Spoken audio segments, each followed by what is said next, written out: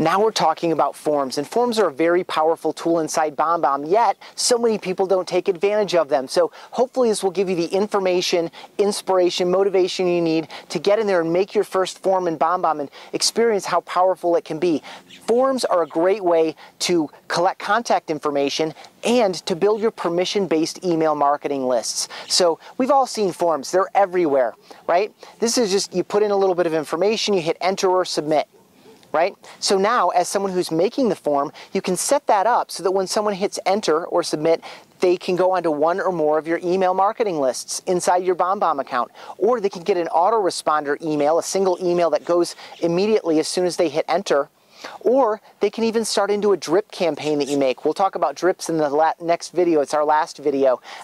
So you can promise value in your form. Someone can put in their information. By the way, the less information you ask for, the less you require that information, the more your form is going to get filled out. But of course, the less information you have about that person. That's another one of those art and science type things that you're going to want to play with. How much information can I ask for and still get a lot of people to fill the form out? How much can I require and still get people to fill the form out? You got to think about both sides of it. Your best case scenario is to ask for lots of information, require every field, and get lots of people to fill it out. But the more fields you put in there, and the more you require that those fields be completed to submit the form, the less the form is going to get filled out. So it's an art and a science. How much can I ask for? How much do I really need, I think, is the best question to ask yourself. What do I really need from these folks? I would say first name, last name, email address, and phone number. And you require whatever you actually require. Email address is required because it's part of BombBomb to go onto an email list of yours. So anyway, a few thoughts there. So another thing you can do to get people to fill your forms out is promise value. And you can add graphics, you can add videos to your forms explaining why someone should fill it out and what they're going to get when they do fill it out. So if you promise some value, say a white paper or a list of tips, a first-time home buyer's guide here in Colorado Springs, no matter what your promise of value is, that's also going to help people fill forms out. Now, last thing I'll share with you here, there are two ways to think about forms, active and passive. And I think we're most familiar with passive forms. These are forms that you make in BombBomb, and you can embed them in a website or embed them in a blog, embed them anywhere you want online, and just have them sitting there and draw some attention to them. Again, you can add graphics, you can add text, you can add headlines and explainers, you can add videos, you can add custom fields to your form, you can change their appearance and all of this, and then embed them anywhere online. And that's passive. It just sits there and works for you, collects information as people fill it out. The other one is active.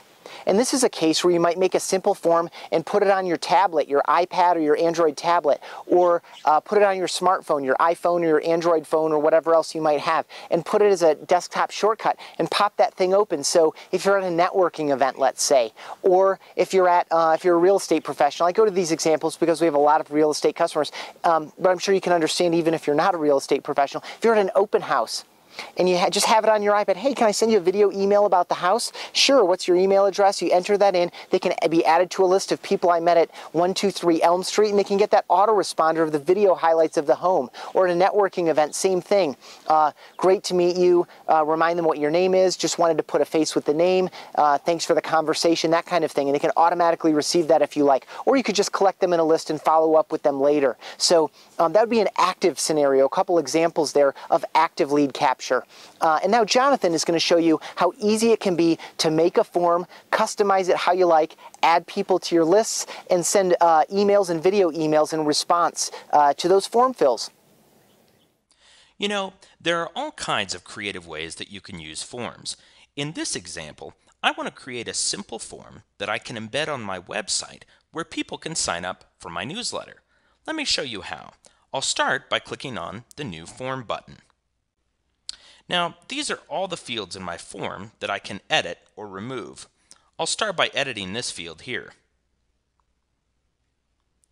Once I have it the way I like it, I'll click Save. Now, I don't have a lot of room on my website, so I'm going to remove everything but email address from this form just by selecting the Remove button here. There, that looks pretty good. Now down here I'll get a little preview for what my form's going to look like. I'd like to select an option that I think is going to look nice on my website. I'll choose this one, Elegant. think that looks pretty good. Down here, I see my form options. Form title is simply a save as name. I'll call it my newsletter form. Now check this out. A moment ago, from my List tab, I created a new list called Newsletter List. Down here, under Form Options, I see the option to automatically add the contact to these lists, so I select my newly created newsletter list from the drop-down menu, and I see that it's automatically added. Here's another cool thing. Earlier, from my Emails tab, I created a simple video email introducing myself and thanking folks for joining my newsletter list. It's called Newsletter Thank You. Right down here in Form Options, I see the option to automatically send the contact these emails, so I select my Newsletter Thank You email from the list, and I see that it's added as well.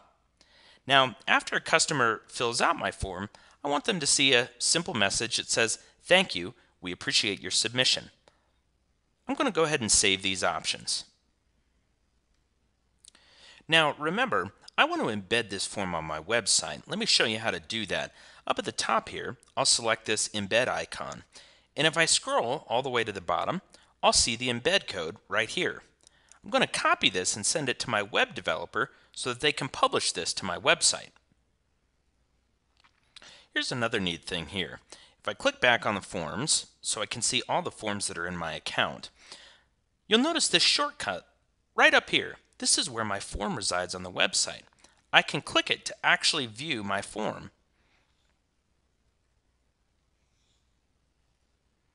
Here's my form here, and I'll sign up for my newsletter to make sure everything's working smoothly. And I'll hit submit. Looks good. Curious to see who's filling out your form? Simply click on the track icon here, and it will pull up a report with all the information that you have on your form. That's it. So there you are, completely custom forms, easily built in BombBomb, very powerful tool. And again, I don't think that enough people are taking advantage of those, so hopefully you can. I talked a little bit earlier about drips, drip email campaigns. The next video is all about drips, so you'll learn a little bit more about what they are, how you might want to use them, and see how to construct one. Very easy to do.